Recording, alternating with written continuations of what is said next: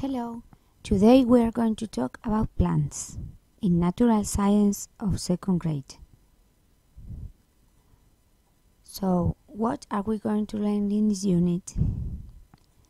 First, we're going to talk about the parts of the plant and their functions. We are also going to learn about the parts of the flower and the main characteristics. We are going to study the types of plants, the types of trees, and finally, the uses of the plants. So here we are. Look at the parts of a plant. Can you see at the picture? Okay, so you have the flower, the stem, the leaves, and the roots. The stem supports the plant and transports the nutrients to the plant. The plants breathe through their leaves and make the food in them. The roots hold the plant and absorb the water and minerals from the ground. And now let's have a look at the parts of the flower. In the flower, it takes part the reproduction function. So we're going to have a look at the picture. You can see the different parts of the flower, the petal, the sepal, the pistil, and the stamen. Okay, so in the stamen and pistil help the plant to reproduce. The pistil grows and becomes the fruit. The petals are the colorful part of the flower, and they form the corolla. And the sepals protect the flower and they form the calyx.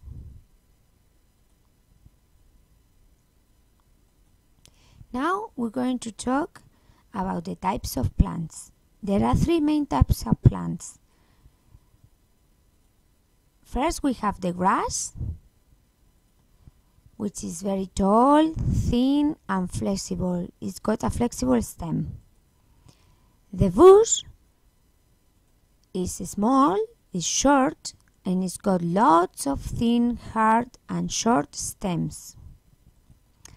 And finally, we have the trees. The trees, as you can see, are very tall, and they have a tall, thick stem called the trunk. So, can you see the difference between them three? Okay, so also in this unit, we're going to talk about the different types of trees. We have deciduous trees or evergreen trees. The deciduous trees lose their leaves in autumn, as you can see in this picture.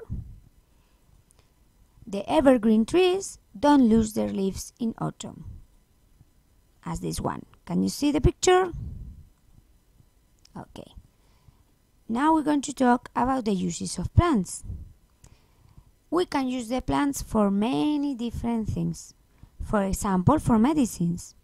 The aloe vera is good to make some creams. For example, to make some clothes. With the cotton, you can use the cotton to make types of clothes like a t-shirt. And for food, we use the plants for food. We can eat the roots, the leaves, and the stem.